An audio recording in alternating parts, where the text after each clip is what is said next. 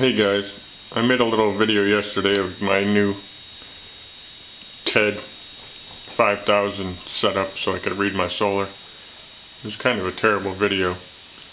The batteries were going dead in my camera and had a few other things going on, but I'll try to straighten it out a little bit today. This is actually the display that's on my television now, 40-inch television. You can see right now we got negative, well, we did have negative point, we got 617 watts extra being pushed into the grid. You can see up here it tells you MTU1 is 927, that's what the house is using. MTU2 is what the solar is putting out. It's 1619, 1636. There goes my phone making some noise.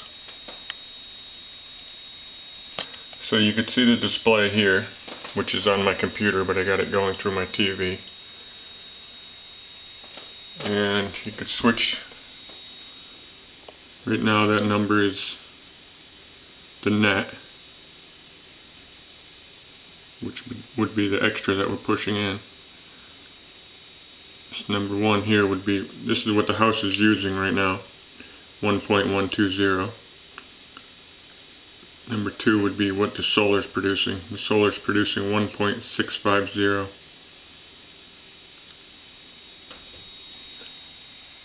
So this is a pretty neat little setup. You could also do how much. So I'm making 15 cents right now for every kilowatt, or for every hour, I guess. Subtracting that off my bill. And go with CO2. I'm saving 2.6 pounds. Not really sure about all this stuff, but some of you guys are real knowledgeable about all that stuff. Go back to the kilowatts. So you can see it on the computer screen. You can see it on my phone here. That's actually how I was using that, is my phone. I was controlling my computer with that. And then you have the little handheld display over here. So 527 watts extra, 1000 watts extra going into the grid. So that helps out. I'll try to do a little video of this downstairs. It's always so dark down here, it's kind of hard to see. I'll try to get a comparison of what the phone says the solar's making and what the actual solar's making. You can see this meter here is 1670. The phone here is, well, if it means anything to you, it says 1.678. 1.677, 1.666.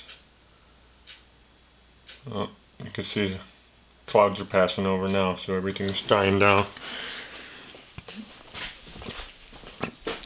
So that's that. I'm glad I got to fix the video up a little bit for you, because it was a pretty poor video yesterday. Out there is the array. And actually the Win Max is turning today, but not enough to make any power.